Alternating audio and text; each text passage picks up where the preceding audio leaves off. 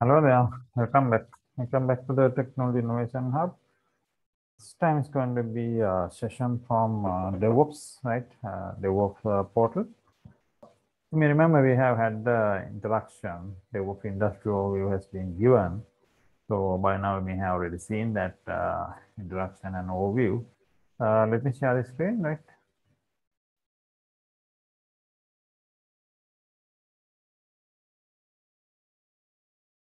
Right, so this is the last slide on that, right? I just want to recall that because in that slide I mentioned what the next step is going to be. So this is what build a basic CI/CD pipeline.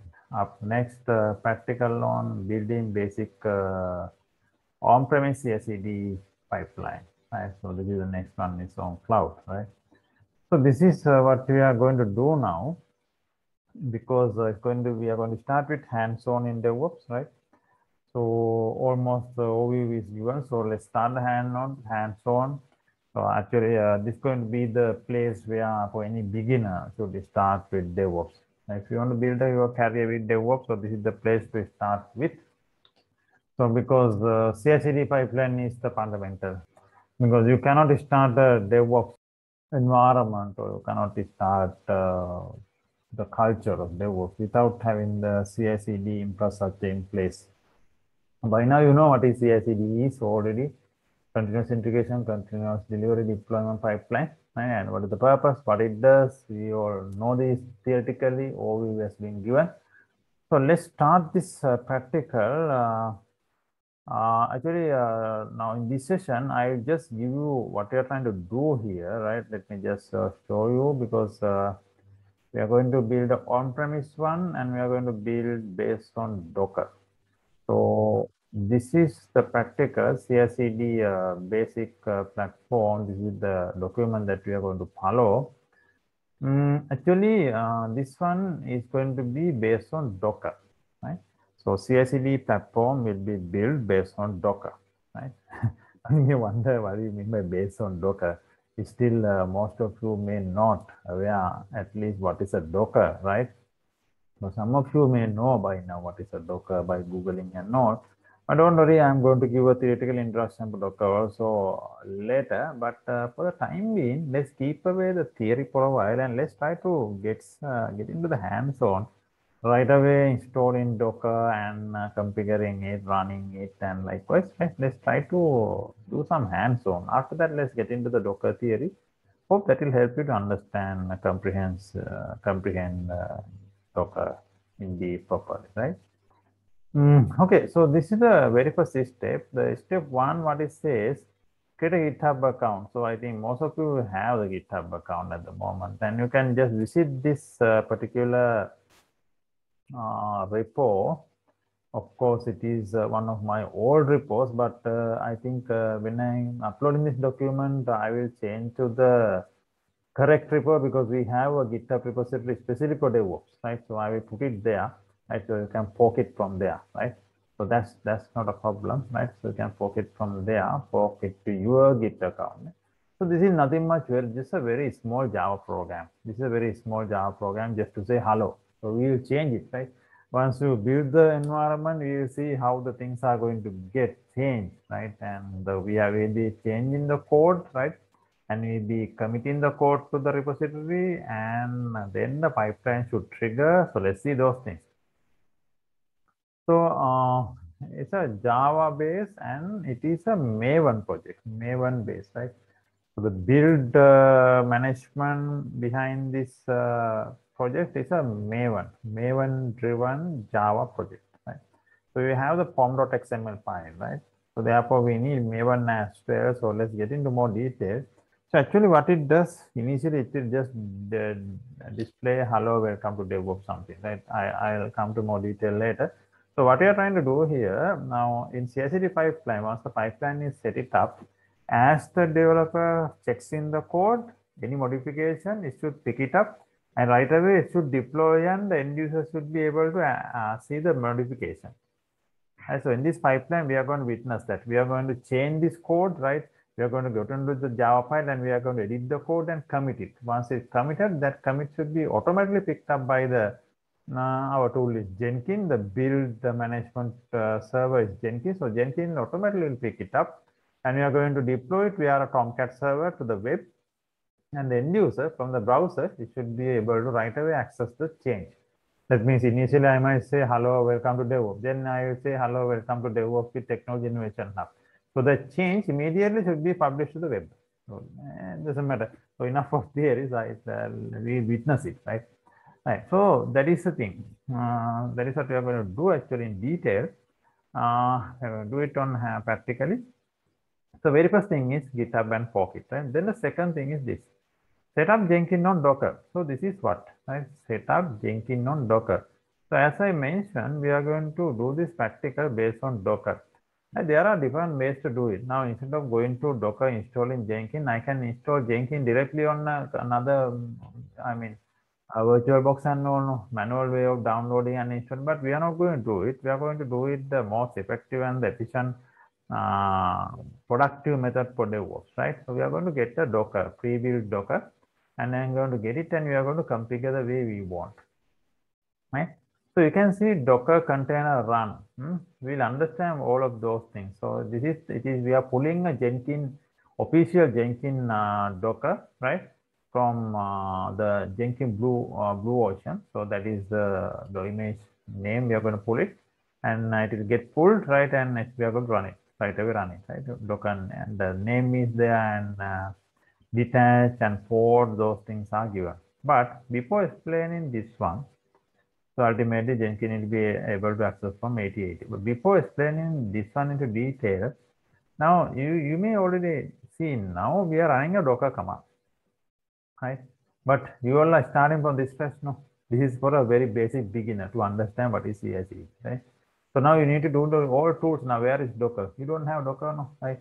In your Linux box, you don't have Docker installed. So that's why when you run this command, it is a command not found or something like because there is no Docker. So the very first thing, prior to starting this practical, there is a prerequisite, right? There is a prerequisite. What is the prerequisite? We need to set up Docker, right?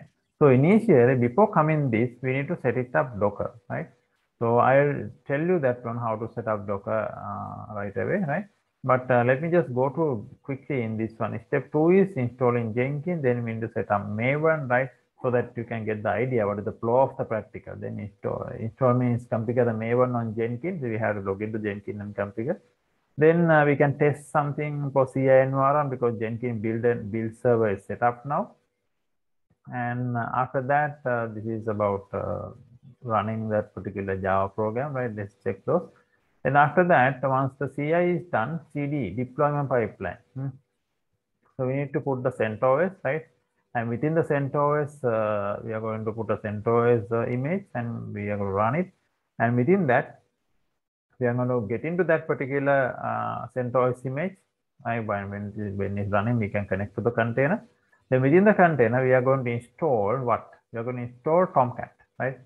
Because that is our deployment environment. Because this is a web-based application, we are going to deploy it via web, right? Deploy it via web, and we are going to install Tomcat. Then after that, we are going to configure Jenkins in such a way as the code checks in to automatically pick up the compiled jar file and the WAR file and deploy it to the Tomcat server and publish it to the web. So you'll be able to access it via web, right? So that's the practical actually. So there's a certain things to be done, configured, but on to I'll be demonstrating step by step, right? So this is the final, the way we are going to access it, web app, right? That's the default place which get deployed. We haven't given any point, we are keeping it default because the whole purpose is understanding how the CI/CD works, right? Okay, so that is that, but before that, we need to set up Docker. So how we are going to set up Docker? Right. So to set up Docker, I have another document for you, right? So I'm going to upload all of those things. Once I did the practical, I'm going to upload, right? Once I complete the practical, I'll be uploading these things, right? So then to set it up Docker, now I have used Oracle Enterprise enough because I am using the same setup. Yeah, you may remember since you all are following the Oracle portal as well. we have used Oracle Enterprise Linux 7, right? So 7.9, the last version of 7. So I am using the same setup, right? So I think if you want to get to know how to install Oracle Enterprise Linux on a virtual box, if you follow the Oracle portal video, it is very nicely explained there, right? So that setup you can do it. So I'm not going to repeat it here. And that is always I'm going to use. But if somebody else using something other, some other way like Ubuntu, CentOS, Fedora, don't worry. Let me show you. Now this guide, the reference is there. This is from Jenkins side because our build server is Jenkins, and we are going to run Jenkins on Docker. So therefore, you go to Jenkins, it will explain the full command for Jenkins as well to pull the Docker. Wait. I'm here now. So I'm inside the VM, so I can't copy outside, right? Be able to copy, but yes, right. So this is a Jenkins official documentation. So in that, if you go here, you have how to install Docker, right, in Jenkins. So anyway, it will call Docker site, right? So why I'm going to Jenkins, because we have some configuration work to be done with Jenkins. So you have to follow this documentation to do that, right? And from there we can get it. Now you can see install Docker. If you go to Docker Hub, right, it will call to go to the Docker Hub, and you can see how to download and install is given here for the relevant OS. For each OS, separate guide is there, right? And you can see Docker Community Edition is there, right? For Fedora, for CentOS, and Mac and AWS, Windows, right? Azure, like Ubuntu, right? So select whatever the guide relevant for you. But I have, since I'm using Oracle Enterprise, so I have the guide configured here how to do it, because there are slight differences in different OSs, right? So, but for CentOS and all, no, again, there's a slight difference between Oracle Enterprise and CentOS. Doesn't matter, right? Doesn't matter. That you can manage that one, because that guide is given perfectly in the Docker Hub. That's just what I showed you earlier, right? Okay. So that's the first step. So you need to install Docker, right? So the all steps are given here. etc, we have to enable the repository local. You need to get the add-ons enabled, developer. We have package install, and there are certain configurations to be done. And the very first step, I have installed the the zip and unzip utility, because we need those things. But it might be already installed. So that's anyway, I'm just giving you in case it is not installed, right? So we will start from here, right? So, and ultimately, once we complete this one, we are going to have Docker up and running, right?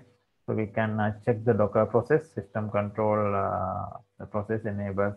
Once you enable it, the process must be up and running, right? System control is start Docker service, then system control is status Docker. So this will give the output. It is active, right? So we will check these things once the installation is complete. So, okay. So yeah, since we are going to have short video, so I'm going to stop this session here. So in the next session, we will start right away from the Docker installation on Oracle Enterprise Linux. Right. Okay. Thank you very much. If you like the video, just subscribe to the video. I'll see you soon. Have a nice day. Right. Bye bye.